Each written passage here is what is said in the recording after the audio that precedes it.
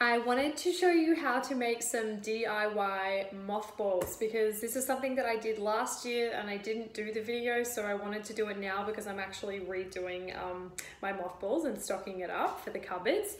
So for any of you that suffer from moths eating your clothes or silverfish and those kind of insects that get into the wardrobe, it's not really something that's very nice.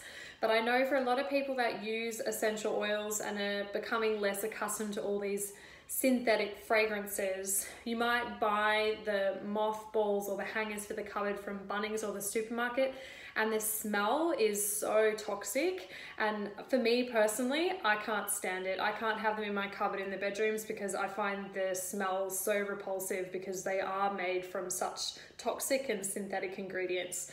So for me personally, I wanted to take a more natural route, and I knew, well, there's always a solution with essential oils, so there had to be something that I could do. So I did my research, and what I have come up with is such an easy idea. So I'm going to show you just very quickly how you can do this at home with 3 simple oils and fractionated coconut oil. So what I did was I went to Big W, but I think you can get some from Target or Kmart. You just get cedar balls. So I've literally got an entire bowl of them here, okay? You can buy packs of 10, 20, however many you need. We've got 3 cupboards here. So I actually got 2 packs of 20 because that will pretty much do that area. But just have a read on the back when you get the cedar balls. It'll tell you, how many you put in each cupboard, but I might put, say, 10 in each cupboard, or maybe slightly more. I had a few in the linen cupboard as well. So what you need to do is, once you get the cedar balls home, just put them into a big bowl like this. And then you're going to simply, for every 20 cedar balls that you have, you'll need 15 drops of essential oils. So I've got 40 cedar balls in here, so obviously that's 30 drops of essential oils. Now, if you didn't already know, cedar wood naturally repels moths and silverfish. So how incredible is that? That something that is just exactly as it is in its natural form repels them. So incredible, right? Now, if you want to really amplify that and take that next step up, you add the oil as well.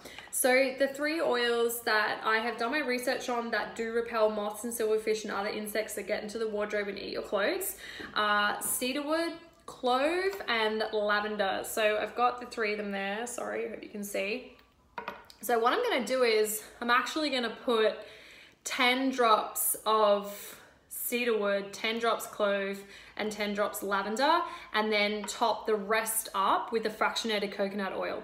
And then all you do is you just get a spoon and you mix the oil around so that the bowls are completely soaked in the oil.